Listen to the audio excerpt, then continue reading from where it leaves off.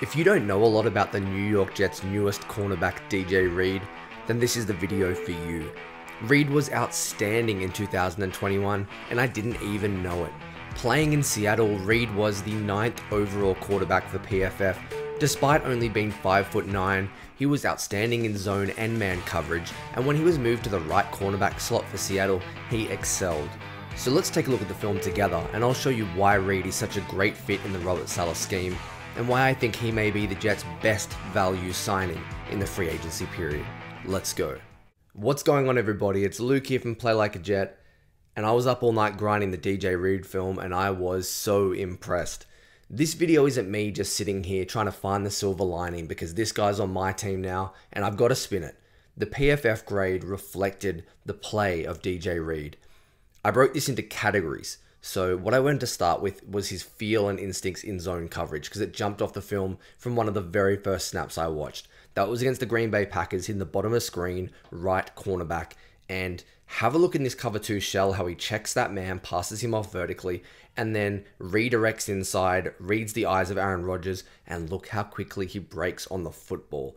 Intelligence, vision, instincts, and then breaking and athleticism to make a play on that football. Just an awesome way to start, and this was littered on the tape, a really strong feature of DJ Reed's game.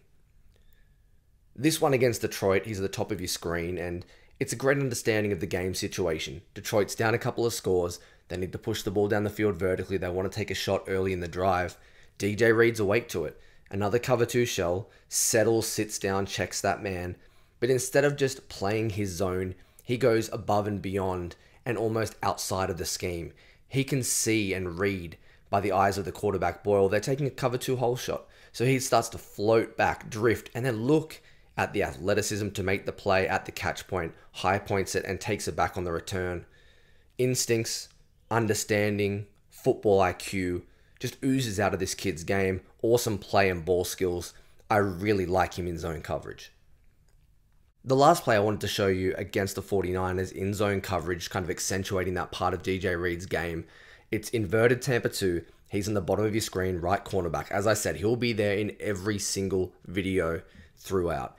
And the thing that's impressive about this is, again, the understanding that even though he's in Tampa 2, there's 2 routes going vertical from his side of the field, from the trip side. So he needs to carry one of them and give support. There's no one in his cover 2 flat zone, so he abandons that. Then he still manages to keep his head around, have eyes on the quarterback, and he very late sees this receiver sit down from the 3 spot and just comes in and lays the wood and forces the pass breakup. Look at the instincts, look at the vision, the ability to make a play and to close. There are so many examples of it, and I loved this from DJ Reed. So let's take a look at DJ Reed in man coverage now, because that's where you make your money as a cornerback in the NFL. And this is man press. That's a concern you might have for him being a small outside corner, 5'9". There's none of that on tape. Top of your screen, right cornerback slot. Against the 49ers, I want you to look at how well he does in this rep. It all starts with the press. Does a really nice job throwing off the receiver, getting him to the outside, and then watch the fluency in space. The ability to undercut this route as he breaks it down. The stem of the route, great feet, and look at the positioning, how he undercuts the dig route. He takes away. That is a perfect rep in man coverage from DJ Reed. It does not get any better. Look at this in full speed. The press, ability to flip his hips, stay underneath, reads the route, undercuts. That is perfect. And another example, this time against one of the premier corners in the whole of the NFL. Davante Adams does a great job in man, one-on-one against DJ Reed, and he wins. Once again, it starts with the press. He gets awesome extension, throws Davante off the route, and look at him squeeze him to the sideline. What I want you to focus on is the starting point for Davante Adams. He's just inside the numbers. He's got 10 yards of space to the outside. Look at how through the press and the squeeze, DJ takes away his space. He doesn't give him an area to work in. One more time, Adams versus Reed outside, press, squeezes him towards the sideline, ability to mirror. Fantastic man coverage skills, and that's why he was so heavily regarded in free agency by Robert Saleh and the Jets. One last rep in man coverage. This time we've seen some kind of intermediate routes, how he can handle comebacks. This is a short slant, beat the man to the inside, win. Okay, well, he's in trail position here. Not great for a guy with short arms and 5'9". Look how he overcomes it with closing speed. Fantastic job with the lead arm breaking this up. Reads the slant, closing speed, stays in the hip pocket, and then gets that right lead arm out. I was really impressed. I'm telling you guys, there were some misses, but 80-90% of the time, DJ Reed won his reps in man coverage, and that is huge because we saw how much Salah wants to run it on third down. Something else I wanted to focus on with DJ Reed's game is how fluid he is in space, his hips, his feet, how easily he can flip and redirect. I just thought he was outstanding.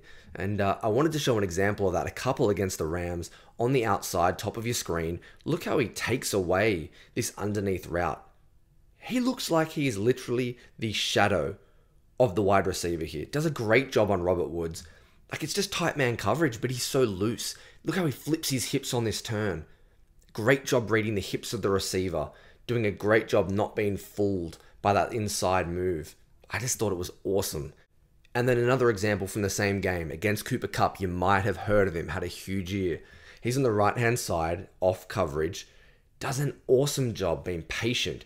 Cooper sells that outside release. You can see DJ Reed takes a step, wants to close on that. Cooper Kupp changes direction.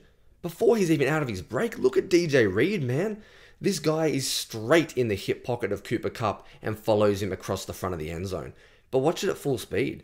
This is patience, reacting, and then putting his foot in the ground and just mirroring Cooper Kupp. Great fluid hips, ability to change direction on a dime. That's a really impressive play. This goes back to what I said a little earlier, but DJ Reed's a super smart football player. And in the screen game and the bubbles that teams run a hell of a lot now, he's fantastic. Read, diagnose, react. Right-hand side of your screen, I want you to look at how he reads it straight away off the bat. Pre-snap, understanding, IDs, and then makes the tackle in space. Fantastic play. But it's not a one-off. You saw these things creeping on the film every game. You saw continuations of building on the same thing. This time, he almost feigns to go into off coverage, but look how quickly he puts that left foot in the ground and gets downhill. I understand it's battered down. He doesn't get to make the play, but Davante Adams has that man in his lap before he even would have caught the football. Fantastic ability to diagnose, to understand football, to close. I really like that area of his game. I just wanted to show you how well I thought DJ Reed handled the screens and the bubbles and how good he was at diagnosing those plays. So the last category I'm going to call off-coverage prowess, because I think that's something he does very, very well.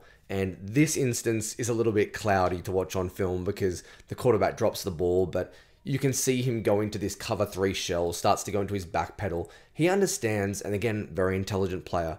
He's on the single side, so the solo side, only one receiver. And once he realizes there's no vertical threat for his cover 3, he can jump this underneath little sit route or this hook. He does a great job of it, closing on the football. And look at the ball skills I talked about in the interception from earlier in this game. Does a fantastic job.